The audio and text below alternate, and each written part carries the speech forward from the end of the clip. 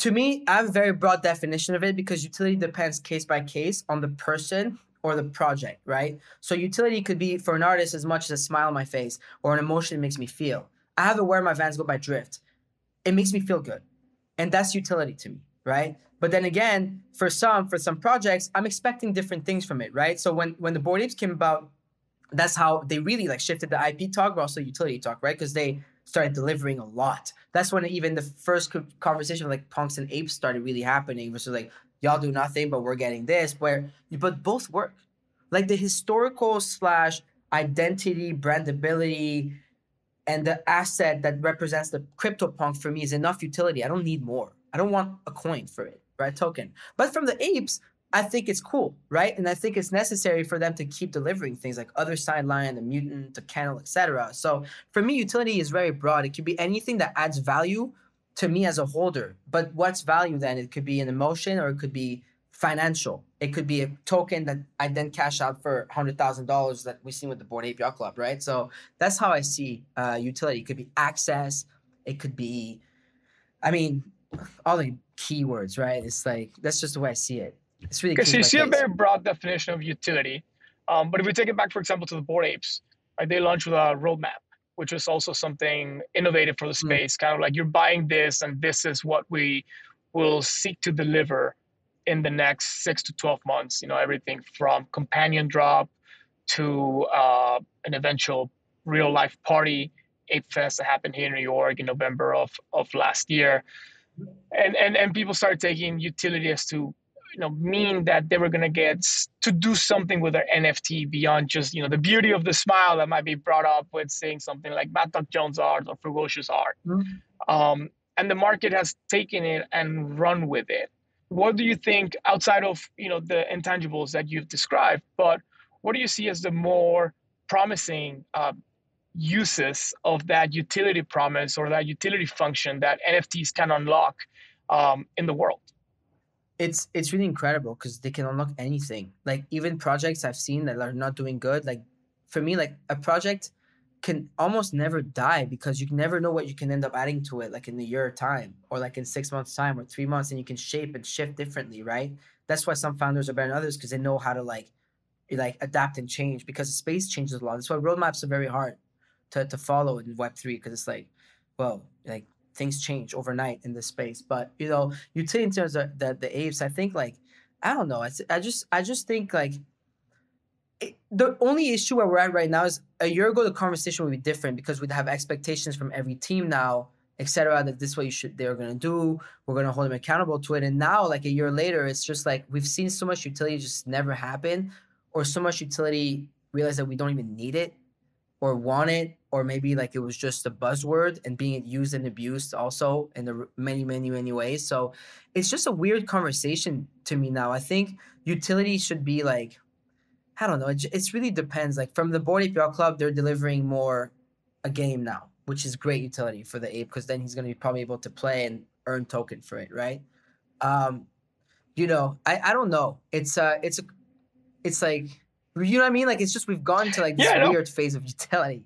That's why I'm asking you because, it's so, it's been one of those things where people confuse number go up for utility as well, right? If the price of the NFT appreciates, and for the broader Real Vision audience that might not be deep in the weeds of NFTs, like some others, NFTs have done really, really well as far as price performance, not just Bored Apes, but stuff like Doodles, stuff like Cool Cats, they had their moment, and so many other projects. People tend to like them even more as the price goes up, which is really funny. Well, that's the thing too. That's utility too for most people. Let's be honest on Real Vision because it's called Real for a reason. Like, most people's utility is number go up. Like literally, I'm a market participant. And also I'm a founder, so I study the market. Like most people only want the price to go up, but it's tough. Let me tell you that. Yeah, definitely tough, and obviously depends on a lot of other reasons. So people confuse utility for number go up, or utility give me something that I can sell for money and obviously monetize my NFT. But founders have seen that there's more to utility than just making your collectors rich, which is nice to have, right? It's a way of delivering value, but there's much more to that, and that's where you come in you obviously are a communicator, a content creator. You saw an opportunity to create a Web3, decentralized media platform. And so you started Rock Radio, which I'll let you describe what Rock Radio is. Yeah, I mean, Rug Radio is a fully decentralized media ecosystem slash platform that is tokenized and governed by DAO. So the Rug DAO and the Rug token. And so our vision for it, when I say fully decentralized, is over a couple of years, right? Because decentralization as it is now, you don't just get decentralization, right? You got to work towards it. That's how things tend to go. And so basically speaking, is that we have multiple hosts, part of Rug Radio, that run multiple shows right now on Twitter Spaces, but we're platform agnostic, so we're starting to take it to other platforms like Apple Podcasts, Spotify. We have YouTube, TikTok, Instagram, all that stuff incoming. And so we found a way to equip these hosts with a host pass or creator pass that yields them token for creating content. And then our holders of the NFTs, the Rug Radio Genesis NFTs, to yield token every day for being part of the ecosystem. So in this matter, you get rewarded for creating content, but you also get rewarded for participating and consuming that content, right? And the way it started, it stemmed off an idea that we had on Twitter Spaces back then, if I could take it back a bit, is we're all talking on a 10-hour-long Twitter Spaces. And then someone in my Discord was like, it's too bad I gotta go to sleep because I have my $11 an hour job tomorrow I have to go back to. And I was like, wait, this space, because we just had a conversation for I don't know how many minutes about how this space is incredible, is permissionless. There's a way to create revenue and to really change your life, but also to learn a lot about it and change the world, right? So I was like, what if people could get paid to consume content that we're producing every single day on the space, etc., create some sort of UBI so that they can educate themselves and therefore go make a living within the space, no matter the pocket of the space. And at the same time, the creators who are constantly putting content out there get rewarded for that too. Because something that in Web 2 you didn't see. Because though Web 2 helped master the creation of massive networks that we just talked about, Web 3 allows you to get paid.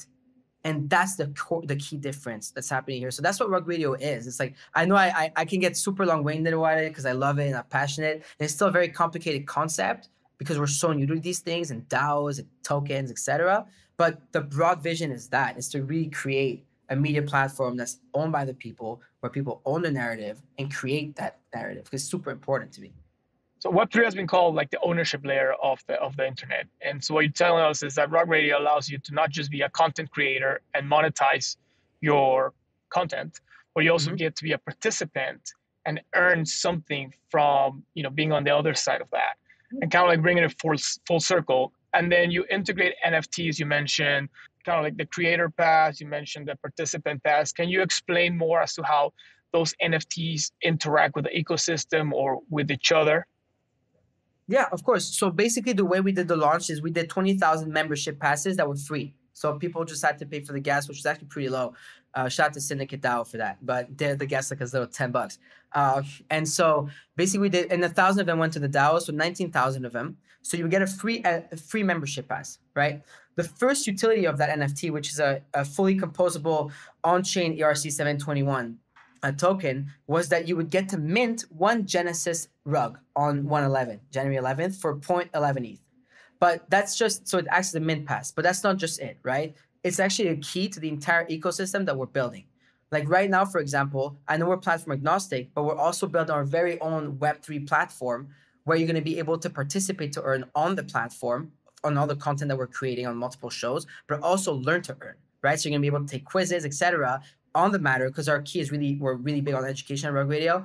And so you're going to be able to earn token for that, right? And we've already done that, but we can get to that after. But anyway, so you have the membership pass, which gives you access to the ecosystem that we're building, right? And so there's 19,000 of them in circulation. But then you also have 19,000 NFTs because the other 1,000 are in the DAO, which those NFTs yield a different amount of Rug token per day, depending on how rare they are, right? So it's 5, 7, or 11. And so these tokens, once you amass 1,800 of them, you can get one RDAO token, which is a DAO token, so that you can get access to the DAO, which governs over the entire thing. And so the stage that we're in right now with Rug Radio is that we have a 33-member DAO council that was elected last month, which is incredible. People such as Keith Grossman, president of Time, John Legere, ex-CEO T-Mobile, Anjali Kapoor, who's an ex, she's works at Dow Jones, and she's ex CNN, all these big like media brands and companies. Awesome. She's in Hong Kong, and but also like the daily community builders of the NFT space and other builders and founders are not as big, but are actually building in a space like Richard, who's massive with Manifold, Betty, with Dead Fella. So, anyways, we have a DAO council, and they're working on all the framework right now so that the people can go and vote on it. So whether it's on the core team, on the shows, on the content, on the platform side. So that's really how it is. It's going to be like, it's super participatory, and it's something that everybody can partake in.